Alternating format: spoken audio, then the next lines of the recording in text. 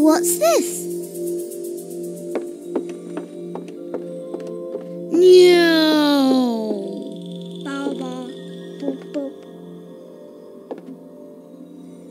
La, la, la.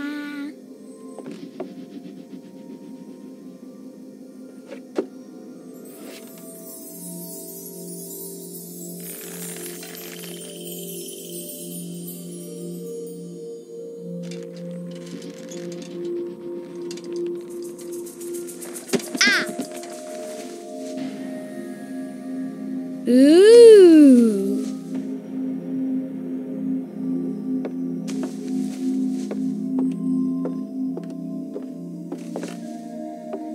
Oh, look! It's a book! Maybe it's a book about pirates with a treasure map. No, I don't think so. I wish that I had seen through all your lies. Oh, start from the beginning, not the middle. And so I decided to pick up my pen to relate the most disturbing episode of my life thus far. It all began early one morning in 1898, when Sherlock Holmes invited me to accompany him on a visit to the Marquis of Conyngham.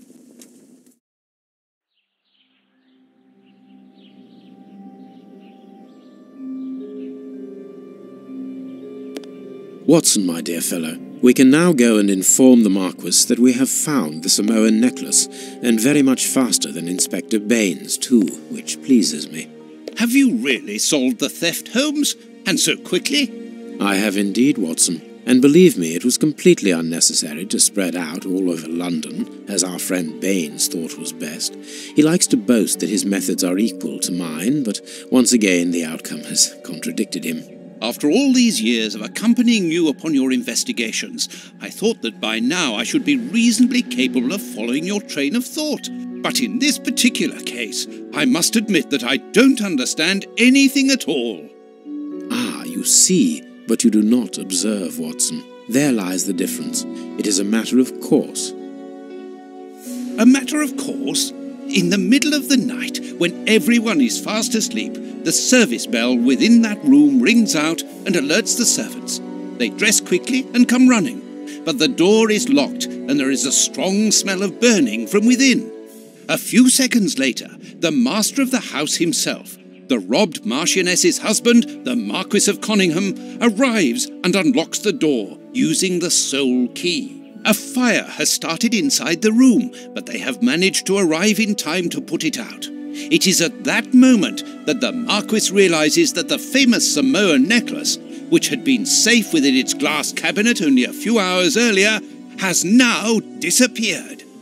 In order to explain, let us confirm my theory before the arrival of Inspector Baines.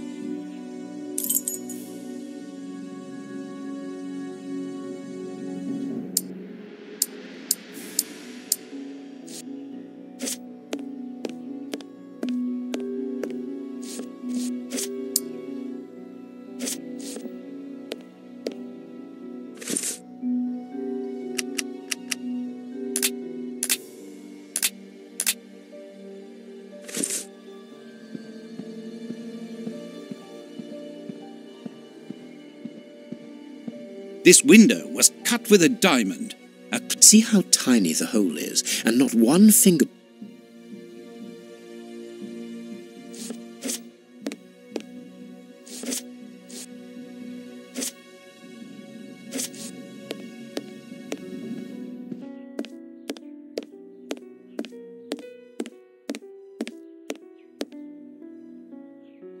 All the windows are locked. They've not been forced. A mark, undoubtedly made by a diamond. Someone tried... Therefore, the thief tried to escape.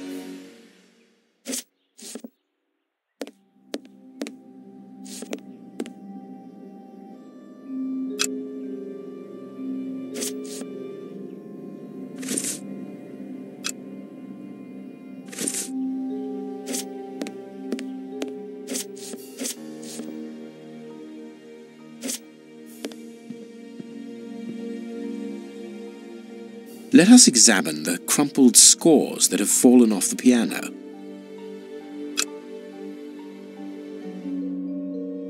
These sooty prints were left by a tiny hand. I don't understand why these music scores are covered with soot.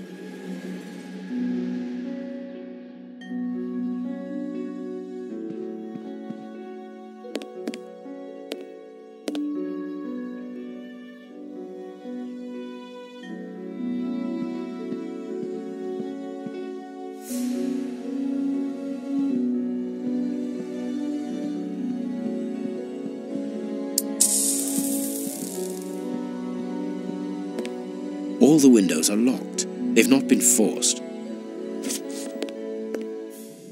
A candle. It must have fallen from the chandelier. These documents are not very interesting. The Marquis himself. Not very well kept, this aquarium.